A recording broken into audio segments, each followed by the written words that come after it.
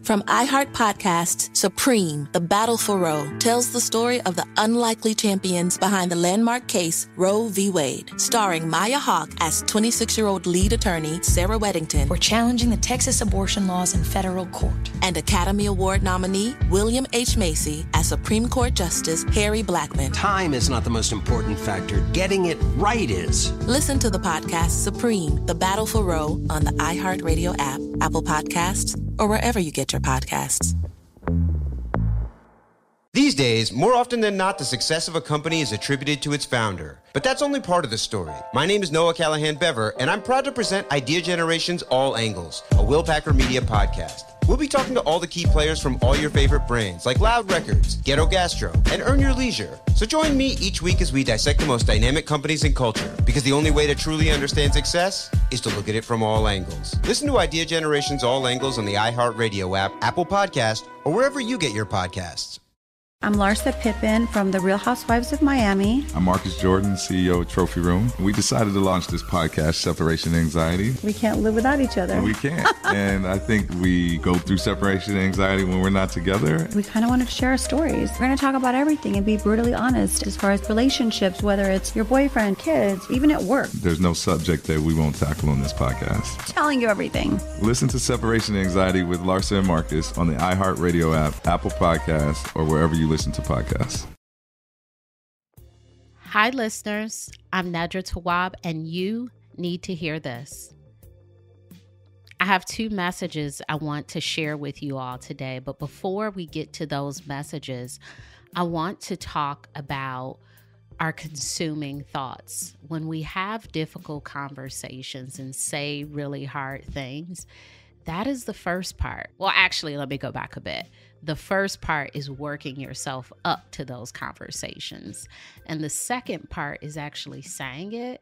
And I think the third part of that is really dealing with the aftermath of what has been said. Sometimes it's you replaying the conversation, you having these conversations with yourself around, I can't believe they made me feel this way. Are the feelings that I'm having okay? It's this like unsettled phase you may be in, but it's normal. It's normal to not immediately let things go. I think we live in a culture that makes it sound very easy to just let it go as if we're just dropping something.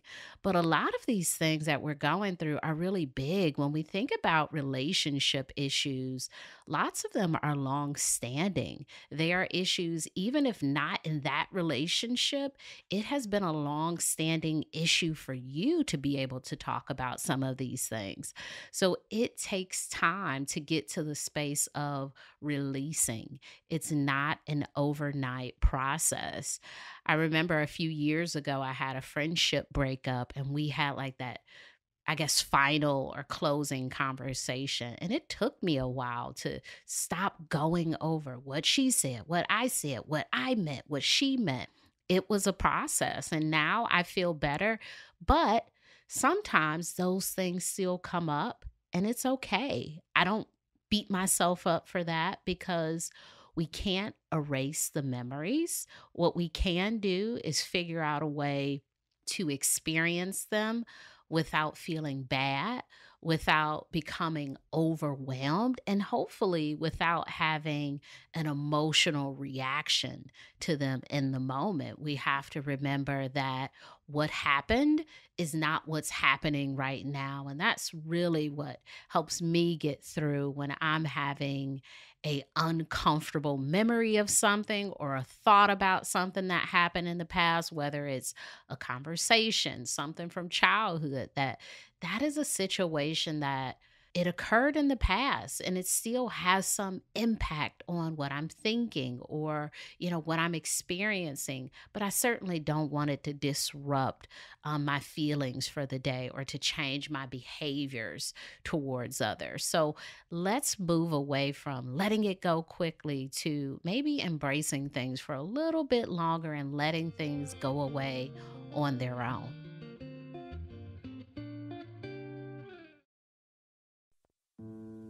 Protesters and supporters alike are lined up outside the United States Supreme Court this afternoon as a decision in the most hotly debated case in years is set to be delivered. From iHeart Podcasts, Supreme, The Battle for Roe, tells the story of the unlikely champions behind the landmark case Roe v. Wade. Sir, I graduated the top quarter of my class. We just don't have a spot for you. Starring Maya Hawke as 26-year-old lead attorney Sarah Weddington. We're challenging the Texas abortion laws in federal court. And Academy Award nominee William H. Macy as Supreme Court Justice Harry Blackmun. My chief qualification being, I'm uncontroversial. You know how we both ended up on the Supreme Court? Politics? Damn right. This may be the longest of shots, but it's also the last chance for a lot of women. Time is not the most important factor. Getting it right is. I'm trying to get you to stand for something, man. Now go to it. Listen to Supreme, The Battle for Roe on the iHeartRadio app, Apple Podcasts, or wherever you get your podcasts.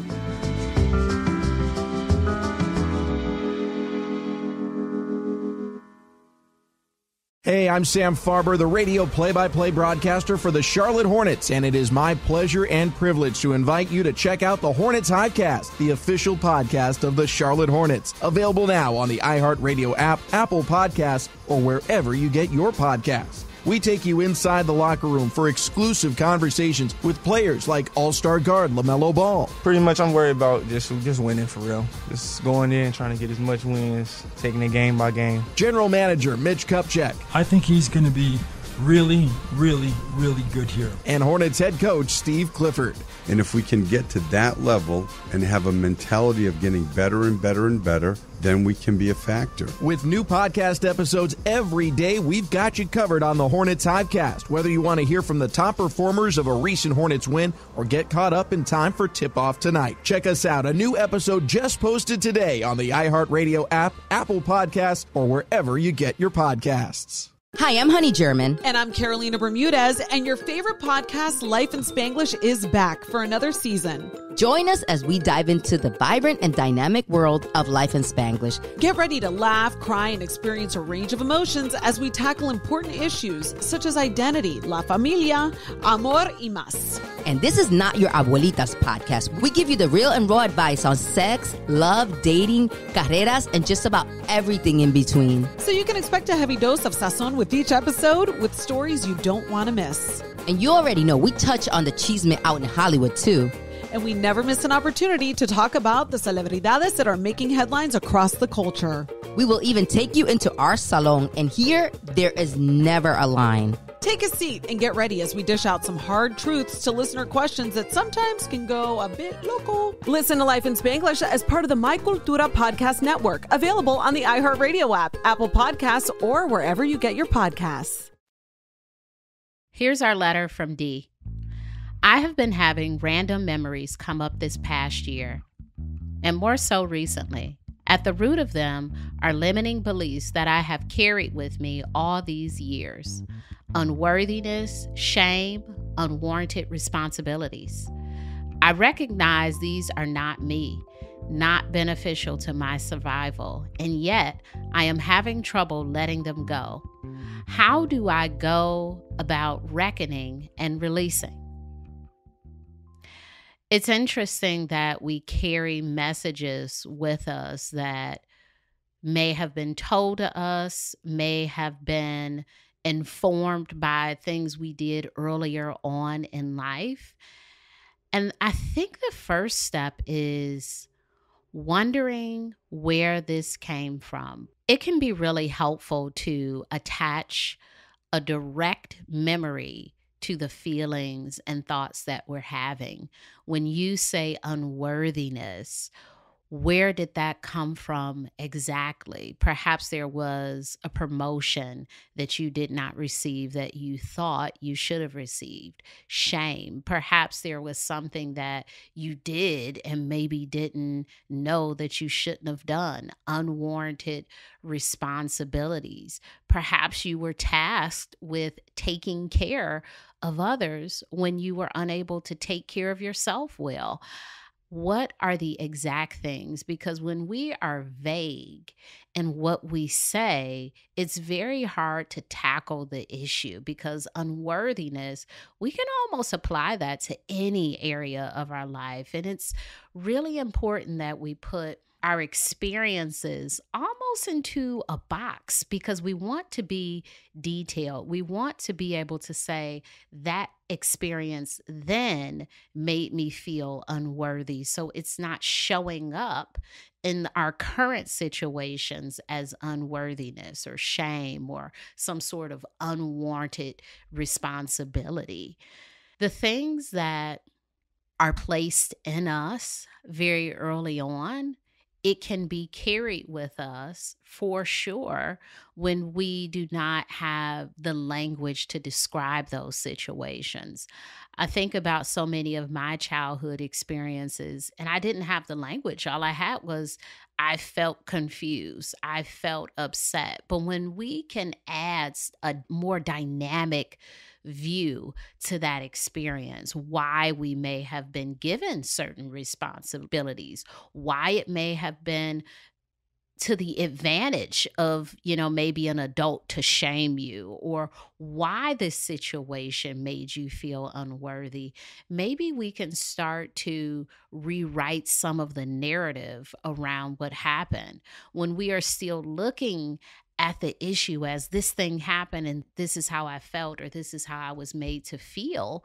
It can be very hard to move away from that situation. So we need to add dynamic detail to the events to be able to conceptualize the bigger picture of what happened. I find that sometimes writing things down instead of just thinking about them, because with our thoughts, we can do that all day. Many of us are not going to write for 10 hours, but we'll certainly think for 10 hours. So what if there was an opportunity for you to give yourself time to work through this as a writing practice, to maybe even start with, I felt unworthy when, I felt shame when, I felt unwarranted responsibilities when, and really just allowing yourself to write until you're tired. After you finish that writing process, maybe that's not the day that you go back and review it. Perhaps that's another day you go back and review it, and you start to dig a little deeper. You start to not just talk about the experience, but talk about your feelings in those experiences. Talk about the other details that maybe you have more information about now that you didn't know at the time. Remember, it's not about quickly letting things go. It's about processing things. And often when we're going through stuff, especially when, you're in a unhealthy environment, the goal is just to survive it, to keep going, to get through it, and, just to keep moving. But we need to slow down when we have time. And it sounds like right now you have the time to do that, because it's coming back. It's being invited in some sort of way. So I wonder, how can you make the time for this issue to really figure out what's going on? Perhaps this is something that doesn't need to be a guest daily, but something that needs to be worked through for an amount of time. And I don't know what that time is. Sometimes we think, oh my gosh, I've been thinking about this for years, or I've been struggling with this for a really long time. You're saying the past year.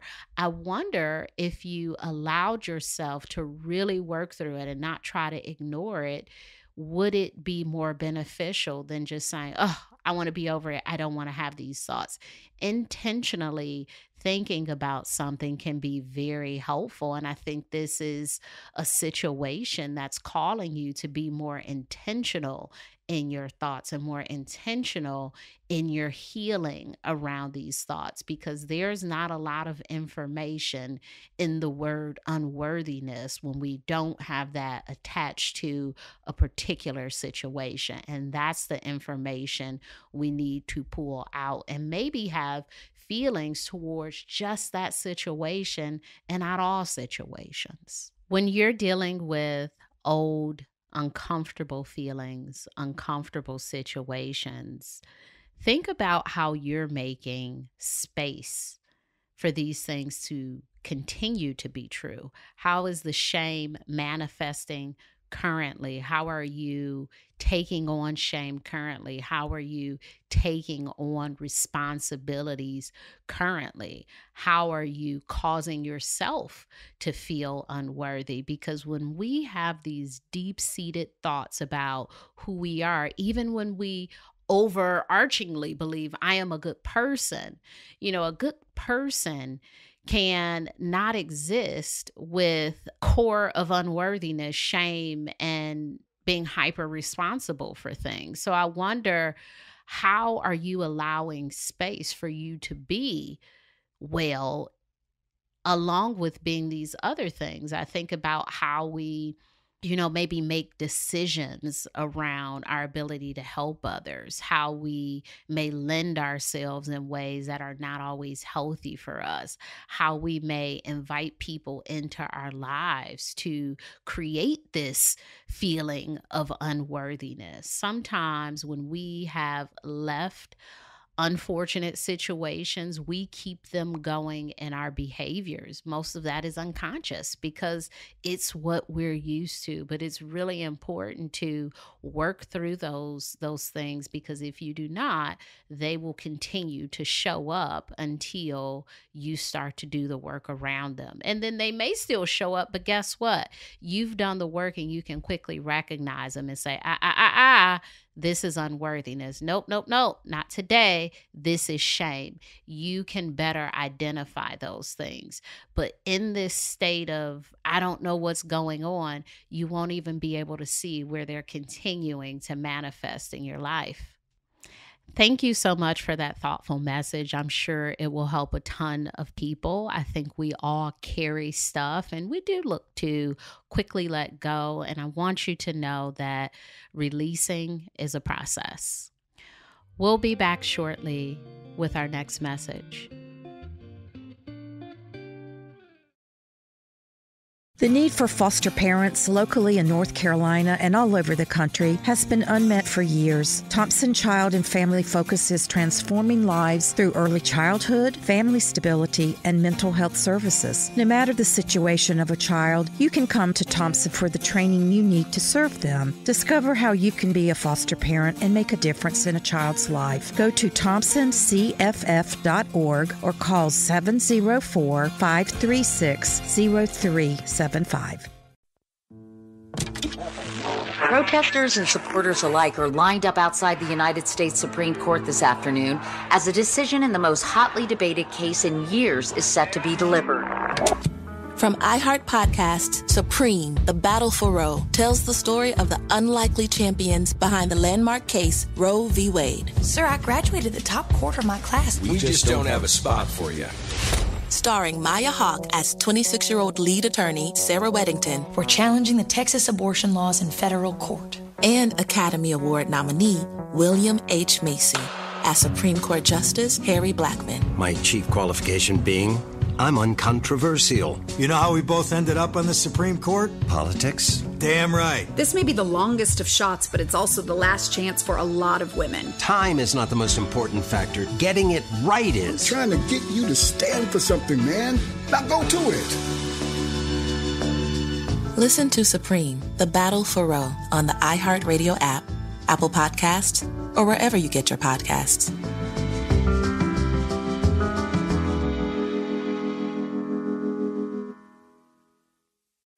Are you hungry for the inside scoop on women's soccer? I'm Sam Ewis. And I'm Lynn Williams. And we're professional soccer players, best friends, and the host of Snacks, the only women's soccer podcast hosted by active players that gets into the most recent news, gossip, and fun of the NWSL, the women's national team, and the delightful, delicious, wacky world of snacks.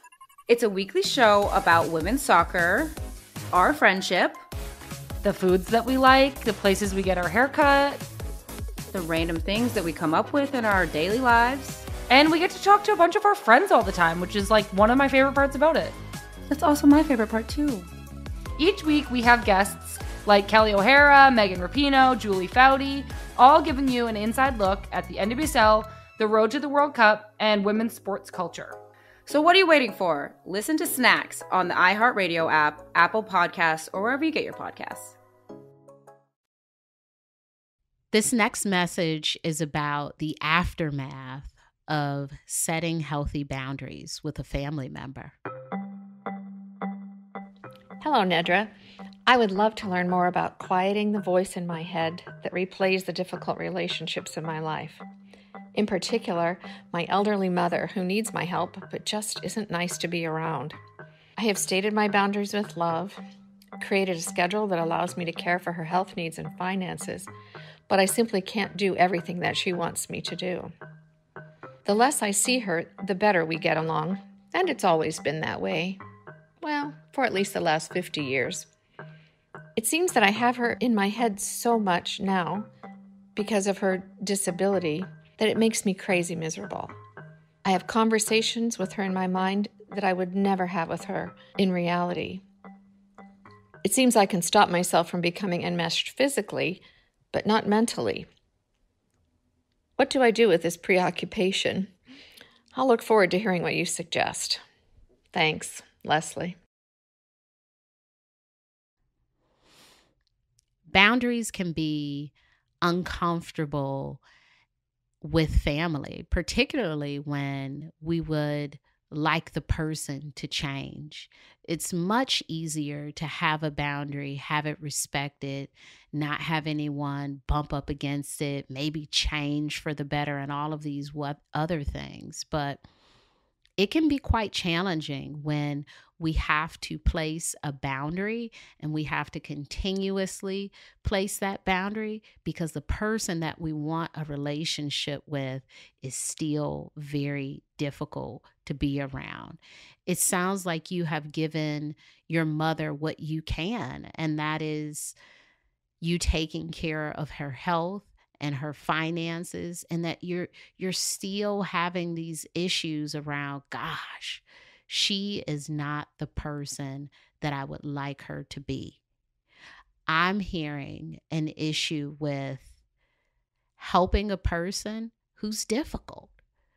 That has to be very uncomfortable to be in a situation where you have this relationship issue with her, a long-standing issue, and now you are her care provider. It's not like your mother will say, thank you for this wonderful service, become a wonderful person overnight. And I'm sure that that is disappointing.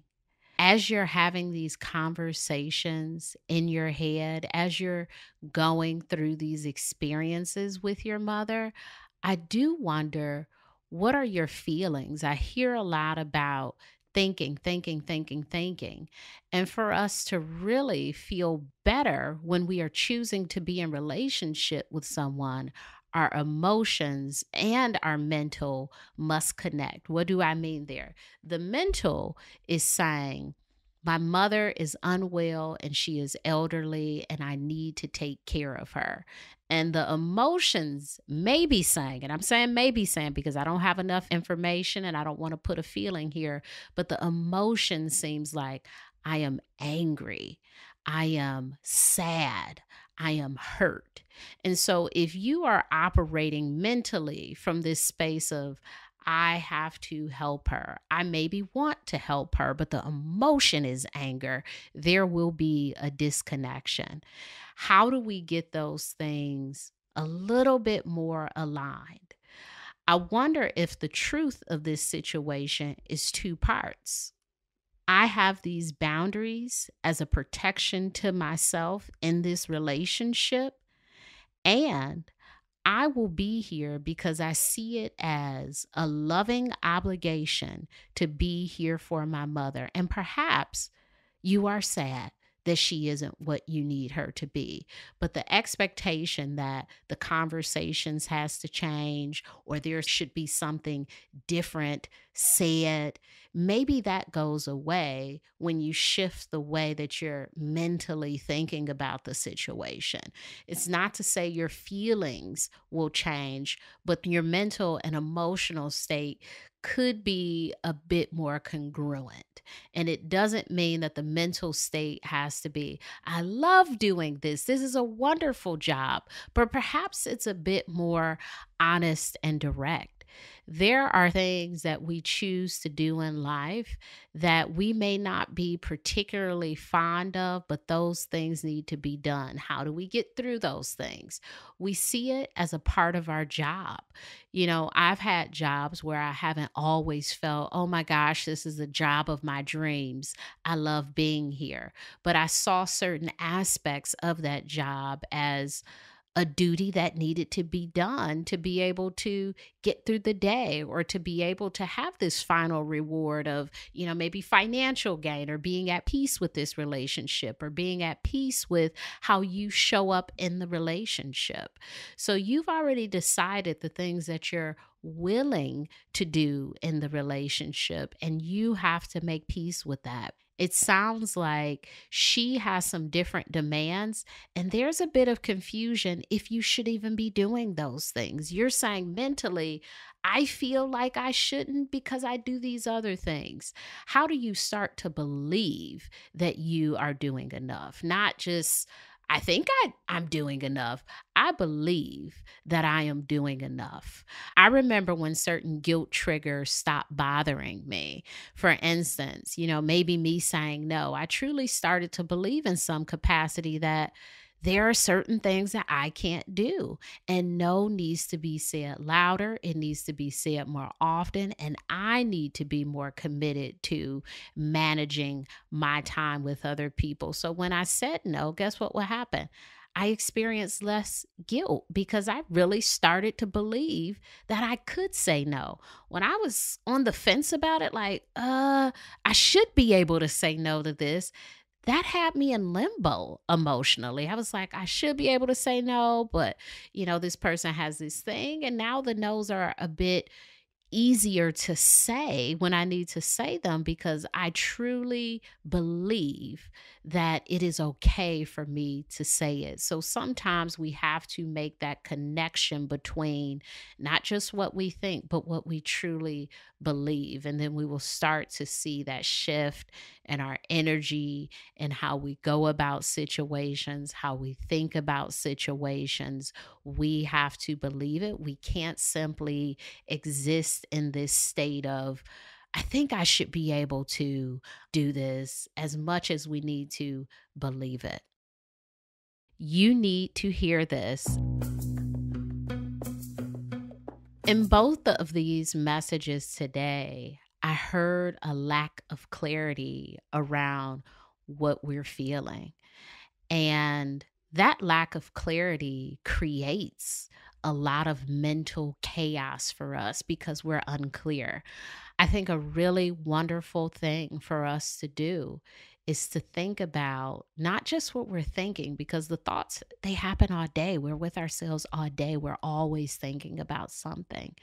We really have to tap into what is the exact feeling connected to this thought. Just to throw a few out there that are really common: happy, sad, confused, frustrated, angry. Just thinking about, I feel really angry that this person wants me to do more. I feel really angry that this situation happened to me and I'm struggling to let it go. We don't have to do anything with those feelings. It's not like, oh my gosh, I've identified the feeling and now that is the releasing. But the thoughts will continue to come until we have some sort of solution. And that solution sometimes is acknowledging what you're feeling and agreeing with yourself to just feel it. You Need to Hear This is an iHeart production hosted by me, Nedra Glover-Tawwab. Our executive producer is Joelle Monique. Our senior producer and editor is Mia Dawn Taylor. Send us a voice memo with your questions about boundaries and relationships at youneedtohearthis at iHeartMedia.com. Please be sure to rate our show wherever you listen to it and share this episode with someone who needs to hear this. Talk to you next time.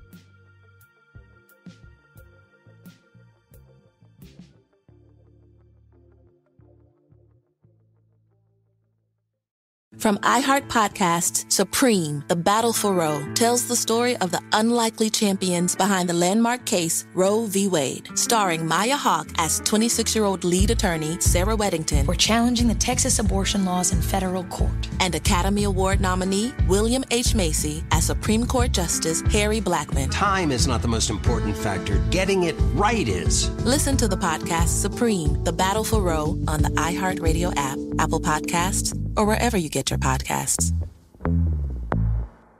These days, more often than not, the success of a company is attributed to its founder. But that's only part of the story. My name is Noah Callahan Bever, and I'm proud to present Idea Generation's All Angles, a Will Packer Media podcast. We'll be talking to all the key players from all your favorite brands, like Loud Records, Ghetto Gastro, and Earn Your Leisure. So join me each week as we dissect the most dynamic companies in culture, because the only way to truly understand success is to look at it from all angles. Listen to Idea Generation's All Angles on the iHeartRadio app, Apple Podcast, or wherever you get your podcasts. Your podcasts. Your podcasts. Your podcasts.